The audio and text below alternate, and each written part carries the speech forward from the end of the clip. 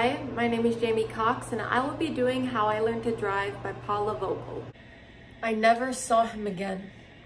I stayed away from Christmas, Thanksgiving for years after.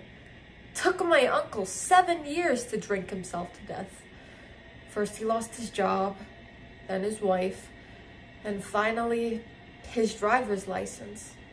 He retreated to his house and had his bottles delivered. One night he went downstairs to the basement, and he flew down the steep basement stairs. My aunt came by weekly to put food out on the porch, and she noticed the mails and the paper stacked uncollected.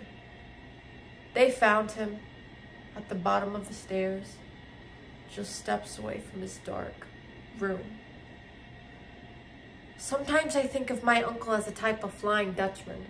In the opera, the Dutchman is doomed to wander the seas, but every 7 years he can come ashore, and if he finds a maiden who will love him of her own free will, he will be released. And I see Uncle Peck in my mind in his Chevy 56 driving up and down the roads of Carolina, looking for a young, beautiful girl who will love him of her own free will and release him.